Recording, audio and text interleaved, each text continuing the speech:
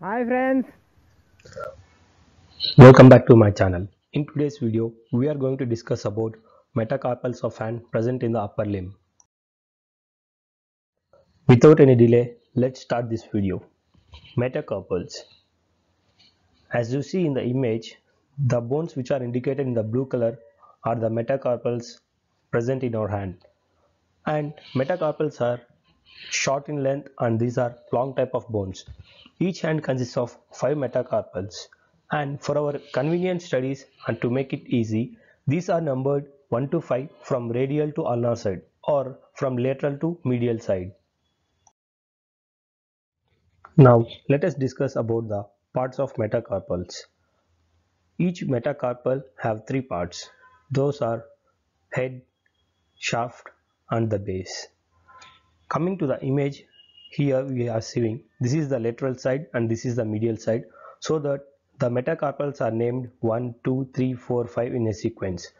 Coming to each metacarpal, this is the head of metacarpal, this is the body or shaft, and this is the base of metacarpal. Let us discuss in detail about each of them. First, let us discuss about head of metacarpal. Head of metacarpal is located at the distal end and these are rounded as you see in the image. Now let us discuss about shaft of metacarpal.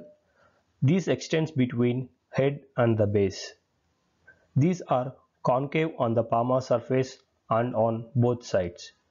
The dorsal surface has a triangular area in distal part of the shaft. Now coming to the last one, that's base of metacarpal. It is located at the proximal end and expanded. Out of all metacarpals present in hand, the first one or the radial metacarpal has some peculiarities. Now let us discuss each of them. The radial metacarpal is the shortest of all and it is the stowest bone. This rotates medially through 90 degrees so that the dorsal surface faces laterally, and the base has saddle shaped articular surface to articulate with the trapezium carpal bone. This is the saddle shaped base of first metacarpal, and the head is less convex and broader than other metacarpals, and the base does not articulate with other metacarpals so that it gives a free movement to the first metacarpal. The sesamoid bones glide on the radial and ulnar corners of head and produces impressions. Coming to the ossification of metacarpals, each metacarpal ossifies by the two centers, one primary center for the shaft and the secondary center for the head.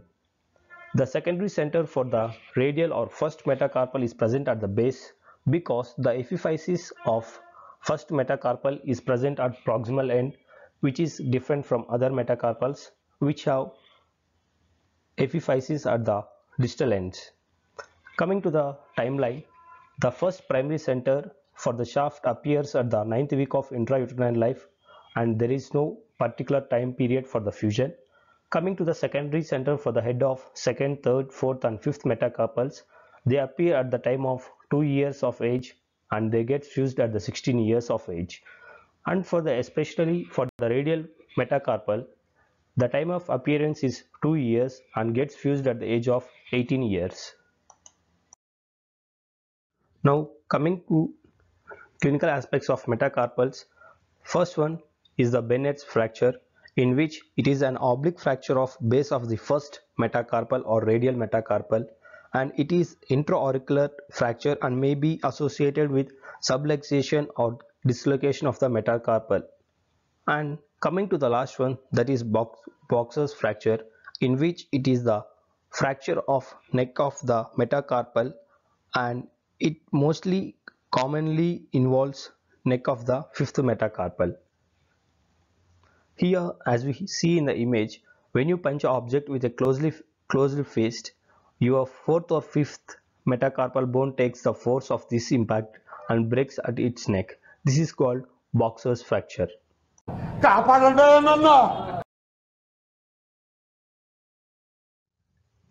Thank you for watching. Let us meet in the next video and please subscribe my channel. खत्म. Bye bye. Tata. Goodbye.